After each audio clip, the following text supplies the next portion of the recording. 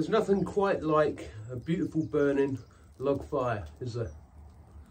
The only trouble is, that's not what I need.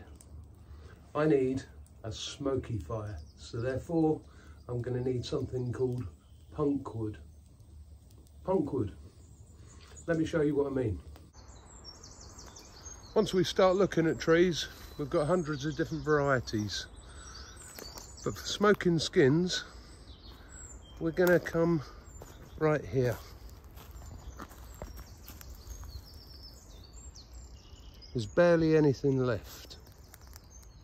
Now this doesn't look like it's going to burn very well, which is perfect. You see this? This is going to be nice and smoky. So let's consider a word such as elemental. A forest spirit.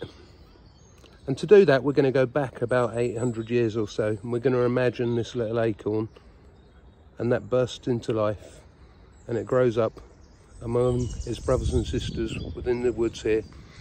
Worms going over its roots, birds singing in its branches in the trees, the deer meandering through the forest, and it lives a full life, and eventually the wind takes it and blows it down onto the forest floor. And how long has it stayed there, breaking down? 20 or 30 years, maybe more.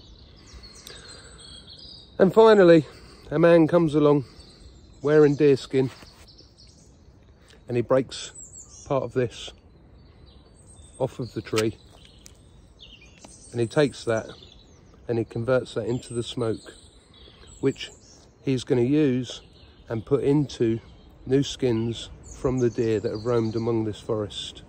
And the smoke is going to go up, and it's going to tightly bind into the leather, and it's going to make the leather capable of dealing with harsh weathers, rain, winds. It's going to become soft when it gets wet. That's a little bit of magic, woodland magic.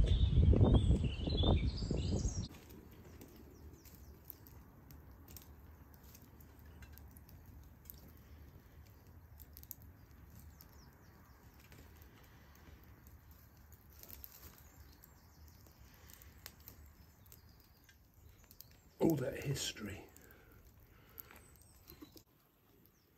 And up she goes into the skins.